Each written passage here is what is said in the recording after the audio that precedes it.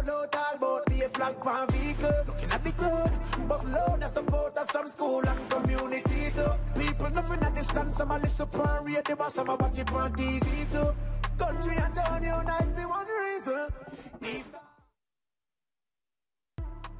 Yeah, Andre Smith, Jermaine Page, his assistant, and of course Omar Hines, the fourth official. Charlie Smith, and their starting lineup sees Deontay Gary in goal. Kevon Gale, Reese Clayton, Trevon Lowe, part of the back line, Stephen Emmanuel, Michael Smith, Kevin Richards, and Jamodi Dewaney in the middle of the pack. And up top, Daniel Clark and D'Anthony Stevenson on the wings, supporting their striker, Raekwon Stoney.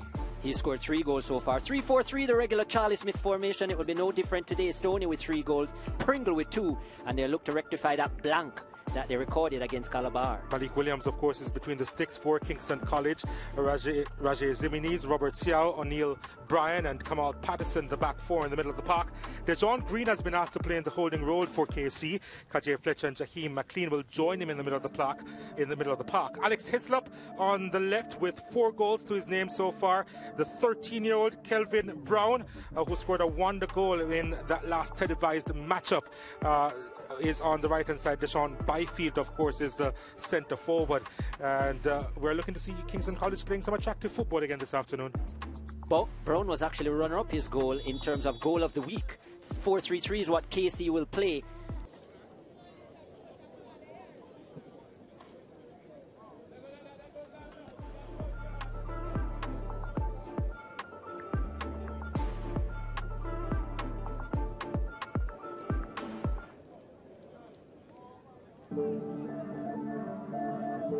Driving forward into the air was KC, and Kevin Brown, instinctive kind of finish, back heel, ball was behind him, brilliant attempt, well blocked by Charlie Smith. Deshaun Byfield down the left hand side, getting that ball into the area. Then Charlie Smith had to bet up the first half in and around that 18-yard area, but just couldn't really create a lot of opportunities. This is the best of them, and Stoney trying to get in almost, but Williams did well, strong enough, and it was cleared by the man of the match, Brian, in the right place at the right time in that first half. Then this scenario, the best for Kingston College in the first half. Miss kick, falling to Brown, should have done better, Brown, but Gary off the line in time. Now to the second half, Kingston College into the area, chance for Brown, can't find the back of the net, went near post, probably should have gone to the far post where there was more space for him, and luckily Charlie Smith got away. Then Charlie Smith there, best attempt, this after the resumption, and hit it straight to the goalkeeper. Disappointing from a Charlie Smith perspective, Gale. Then KC coming into the air, just look at that. Wow, a real blooper for Deontay Gary. Very unfortunate for the Charlie Smith goalkeeper, slippery fingers, but Byfield was there, stayed alert Byfield, and had the important touch to put it into the back of the net. KC 1-0 to the good. They had another really good opportunity. It fell to Byfield yet again. Similar questions of him, but this time couldn't keep it between the frame, and a missed opportunity wide of the mark. Deshaun Byfield, that would have sealed it. In the end, KC didn't need it. Then nice 1-2 play down the left-hand side of their attack into the area, and look at this save coming from Gary. Lovely, two-handed, better than his previous attempt, and forcing it out for a corner. The strike coming in from Kajay Fletcher, and yeah, still feeling it was Gary, upset about his mistake. KC getting in, and another chance, yeah, wow.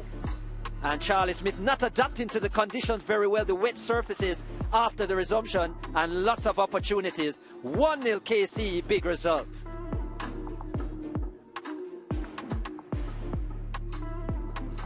Seven shots on target from 13 attempts for Charlie Smith, but couldn't get a goal today. 4 on target from 15 attempts from KC, and the all-important 1 goal. There was 1 yellow card each, shown by Carvel Banton, the referee. 4 corners for Charlie Smith, and they only had 45% of the possession, majority of the possession for Kingston College, and they made the most of it. An important win to confirm their position at top of the table. 15 points from 5 games, 1-0 KC after 90 minutes. Let's hear from our man of the match, who is with Janae, none more than O'Neill Bryan. Congratulations, O'Neill. You are the man of the match for today. Well, O'Neill, the last time I saw you was at the Highdale match. You got a red card, but now you're getting the man of the match award trophy. How does it feel? Well, it's a great feeling to know that I sit out the game and come back after, play a great game today again. As our coach always tells us, to stay focused and go out there and do our best, and we get the result. Well, defensively, you did play well on the pitch today, but considering the circumstances, the weather, the lightning, you guys were in the bus for a bit. How did that affect you today? Well, it not negatively, because when we go in the bus, we try to build our vibes. You know, say if we come back out here, we're gonna just do what we have to do and get the 3 points. Okay, and talk about your team. You guys are on the top of the table, and you guys have another 3 points today. How does it feel? Well, it's a great feeling, you know, it's an advantage to go forward. So we have to just keep up the good work and do our best. Well, congratulations, O'Neill. Thank you. And now we have a chance to talk to the head coach of Kingston College, no other than Mr. Vassar Reynolds. Coach, we saw the weather conditions today and the stoppages in the game. How did that affect you and more so your boys? And how did you keep them motivated during that break?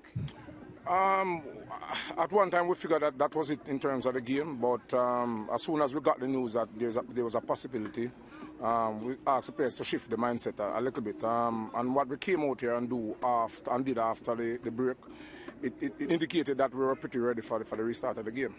Well, Coach, you did talk about the development of these boys and that it's a young squad. So you got the win today, but how are you going to keep this team from not being complacent for the rest of the season? No, we continue to our rebuilding process. We don't want to get ahead of ourselves. We take it as it's come. One thing that we're doing is treat each game as it comes. So we continue to develop and we continue to improve match after match, and that's the focus for the remainder of this round. Okay, Coach, you talk about treating the games as they come. So what does this game mean for you today, the win? It meant a lot. It meant that we would have accumulate some points at the end of the group, which is what we wanted to do today, bearing in mind that the Idle and the Calabar match, which should have been played, somebody would drop some points. So we had that in mind, and we are pretty satisfied with the result today. Okay, so Coach, thank you. You're welcome. No talk about be a flag pan vehicle. Looking at the crowd, bus load of supporters from school and community too. People nothing at distance, some a listen pan radio, but some a watch it on TV too. Country and town unite for one reason.